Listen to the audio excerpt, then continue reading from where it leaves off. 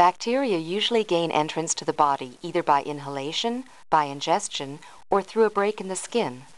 Once they have entered a tissue, the bacteria may produce a substance known as the spreading factor. The spreading factor, which digests connective tissue barriers in the tissues, allows the further spread of the bacteria or their toxins. Failure to overcome these invasive agents can lead to severe tissue damage.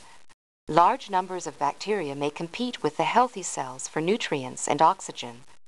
Toxins, on the other hand, disrupt normal cell metabolism by interfering with chemical reactions. When a tissue becomes infected by bacteria, white blood cells migrate to the site of infection and begin to ingest the bacteria. The bacteria, however, may survive and multiply within the white cells, which then burst, releasing the bacteria into the tissue once again, causing severe inflammation. More white cells then enter the area to try to combat the infection. White blood cells are attracted to an infected site where bacteria are multiplying and causing inflammation. Some bacteria have thick capsules around them, which prevents them from being engulfed. Consequently, the bacteria increase. The body then manufactures antibodies, which attach themselves to the bacteria, making them vulnerable to ingestion by the white cells. In this illustration, the infected site is supplied with white blood cells.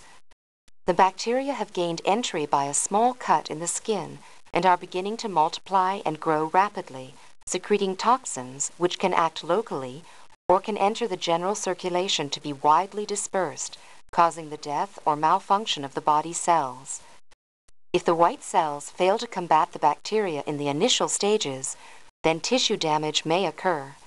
If they initially fail to destroy the bacteria, then the bacteria increase in number and finally begin to break up, releasing toxic chemicals called endotoxins, which are contained within their walls. The released endotoxins may cause local tissue damage.